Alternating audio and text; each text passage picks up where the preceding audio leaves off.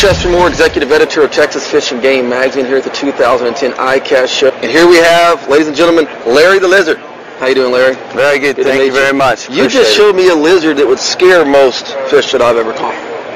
Well, I'll tell you what, it scares most fish and it scares most fishermen. Catches big ones? This lizard eats bass for breakfast. I like that. This thing is different. Here we go. I'm going to show you what this is all about. It's got a 4mm glass rattle chamber in the tail. It's got a specially designed flange or hinge that allows that to whip back and forth. Gives you 5 times more sound in the water to call those fish with the distress signal. Very interesting. This has a planer board back, a hole-shaped bottom. It's got pinch rib grooves on the back for weedless fishing.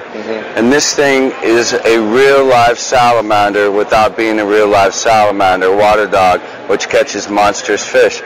How does someone learn more about Larry the Lizard? Well, you can go to LarryTheLizardCustomBaits.com. You can just type in Larry the Lizard for bass and it'll come up, Larry the Lizard.